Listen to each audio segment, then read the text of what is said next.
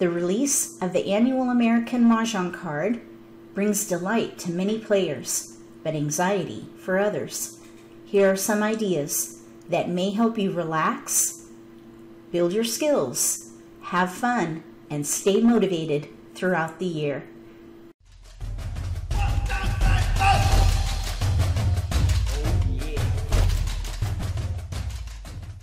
If you're new to Mah Jongg, or if you already know how to play and just want to build your skills, consider subscribing to my channel. That way you won't miss anything.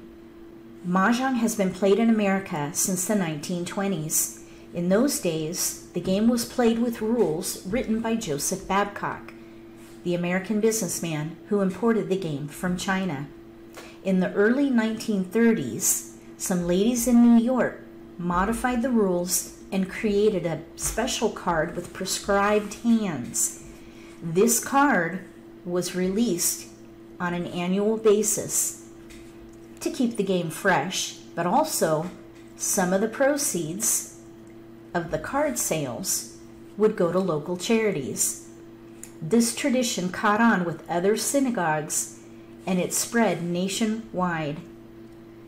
Eventually, the National Mah Jongg League was formed, and the style of play became known as American Mah Jongg. Let's talk about the 4 phases in the life cycle of an American Mah Jongg card. Phase 1, anticipation. This phase in the life cycle of an American Mah Jongg card is when players anticipate the release of the card. The National Mah Jongg League releases the card in April. Some players wonder why they don't release the card in January, and it's really about logistics. During the summer, people take vacations. In August, a group of players tests hands that were submitted by players throughout the year. They also test hands from previous year's cards. In October, they submit hands they'd like to see on next year's card to a committee. This committee meets in November. They review the hands and decide which hands will go on next year's card.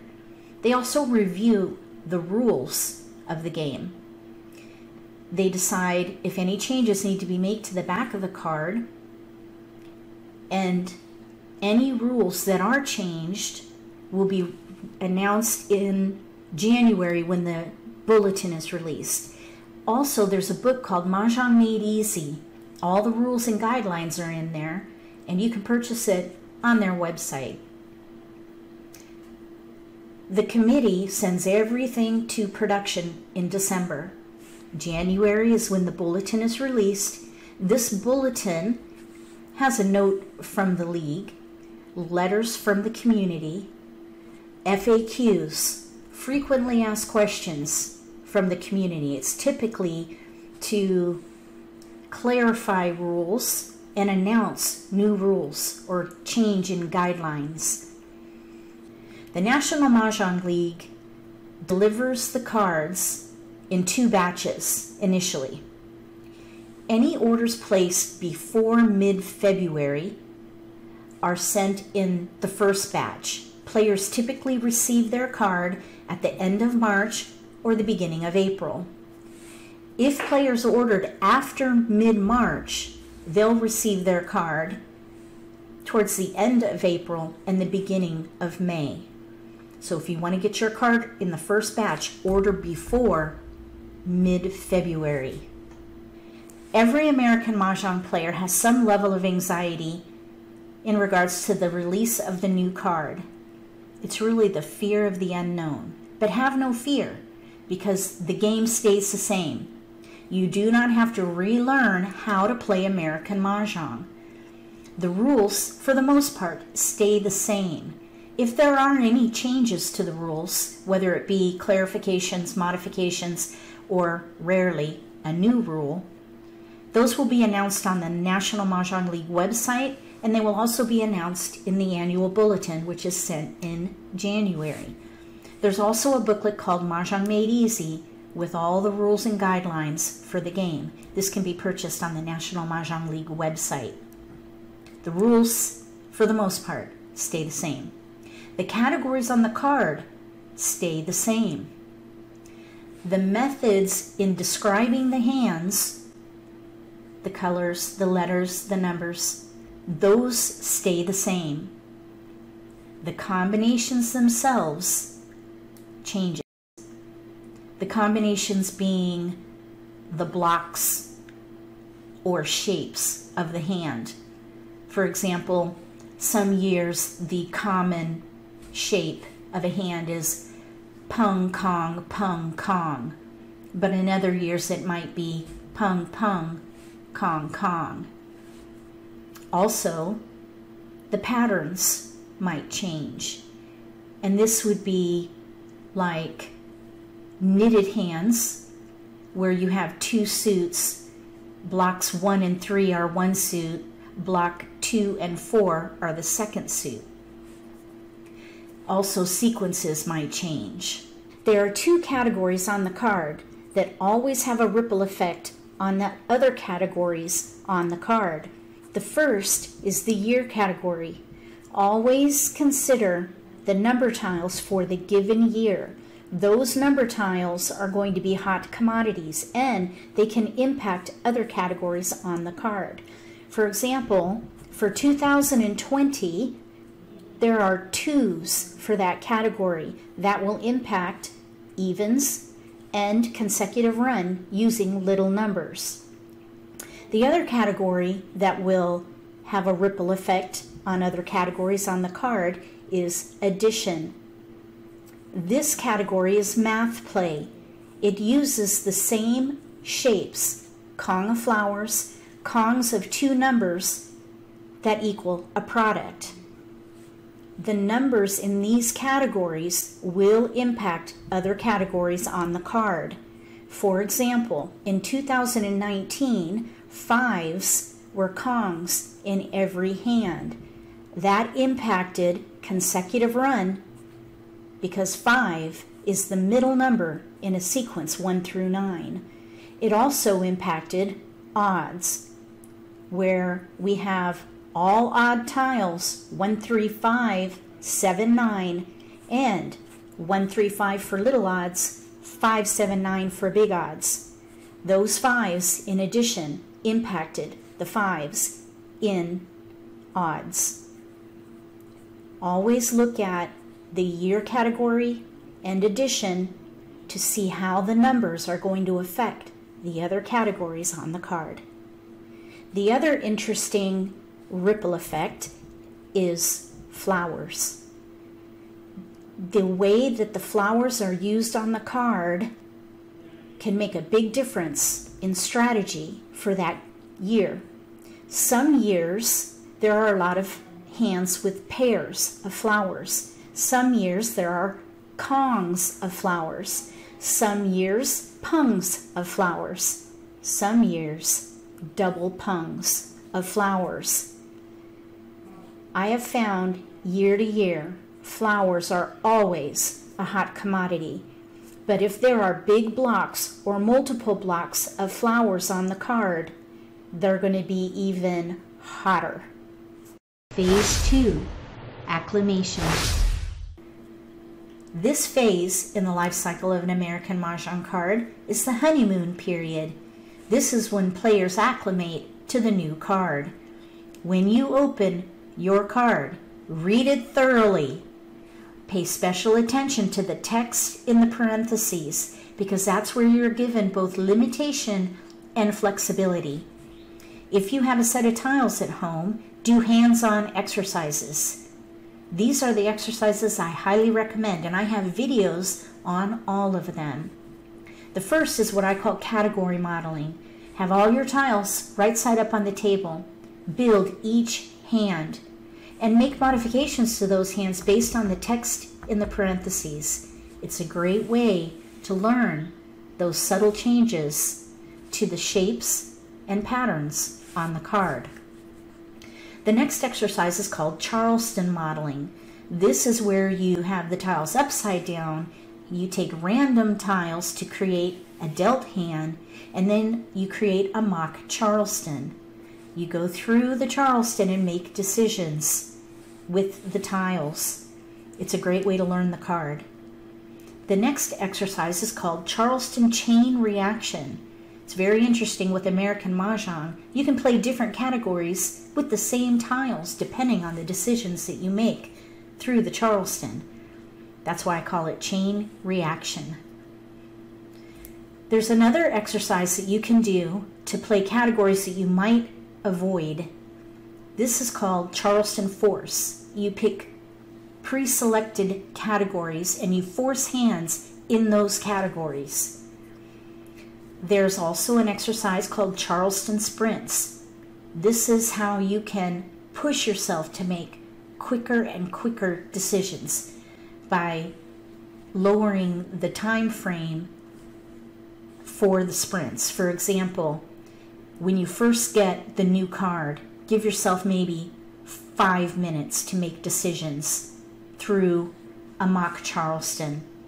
Then take it down to 4 minutes, then down to 3 minutes, and eventually 2 minutes.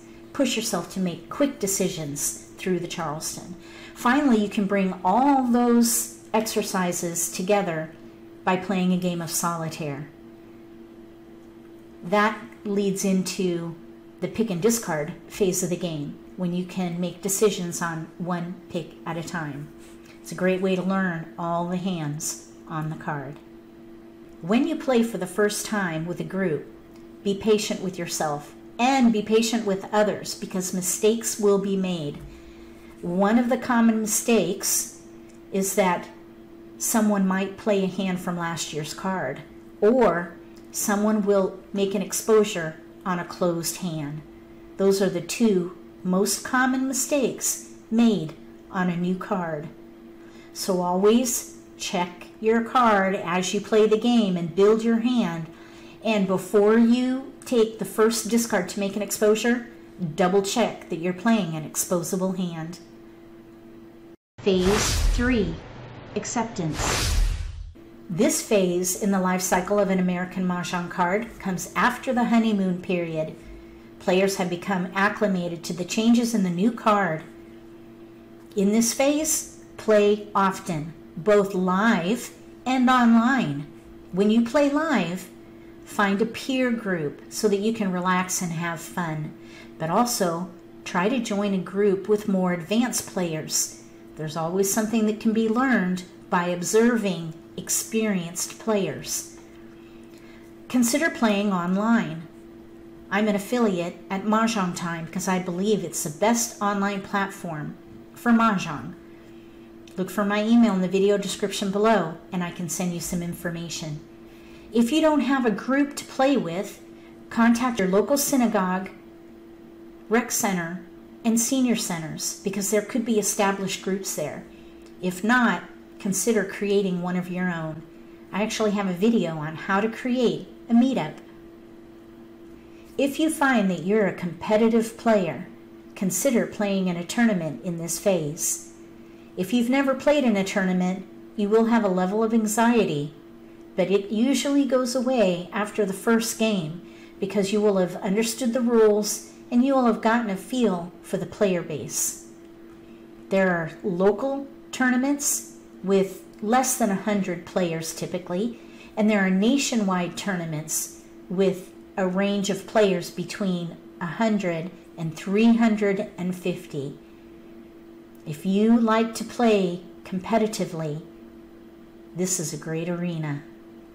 Phase 4, Apathy. This phase in the life cycle of an American Mahjong card is when some players get bored with the annual card. This boredom typically starts in December for some players. Others might not get bored until January or February, and then of course we have the anticipation in March and April. There are ways that you can both add challenge and variety to your game to avoid apathy with the card. The first is the dot challenge. It's best if you start this challenge in April when you get your new card. The idea is that you play and try to win every hand on the card. When you win, you mark it with a dot, either with a Sharpie or a sticker. Try to win every hand on the card before the release of the next card. You can add variety to your game by playing with a different American Mah Jongg card. There are organizations that use the same conventions as the National Mah Jongg League. It's just that the categories and the combinations themselves that are different.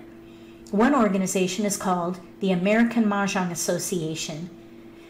There's also the Next Generation League, Marvelous Mah Jongg, and Siamese Mah Jongg, the two-player game.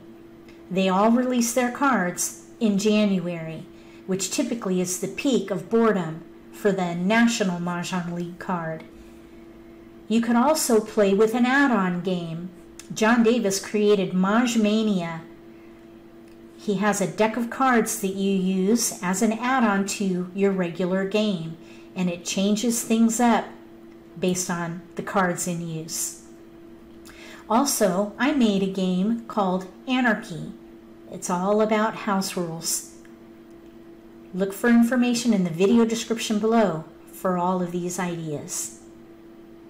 The level of anxiety and duration of each phase in the life cycle of the card depends on how long someone has played the game and how often they play. For example, new players may have more anxiety as they wait for the new card, and it takes longer for them to acclimate to it. Also, they may not get bored of the card until February. Conversely, experienced players have less anxiety as they wait for the card, and they acclimate to it quickly. Also, experienced players may get bored of the card as early as November. Finally, I'd like to recommend some Facebook groups. The first is Mah Jongg That's It. This is the largest group of Mah Jongg enthusiasts on Facebook. If you like to play Siamese Mah Jongg, there's a Facebook group called the Siamese Mah Jongg Guild. If you're having trouble finding a group to play with or an instructor, join Mah Jongg Community. Also consider joining my Facebook group, Mah Jongg Central. Be sure to look in the video description below for information that I shared throughout this video. I hope these ideas help you enjoy each phase in the life cycle of an American Mah Jongg card. If you like this video, give me a thumbs up. If you haven't subscribed to my channel, consider subscribing. Click that little gray bell if you do. That way you'll get notification for when I post new videos, and you won't miss an opportunity to learn a new strategy or pick up an insight to the game that could give you an advantage at the table. Between now and the next video, may all your picks be keepers.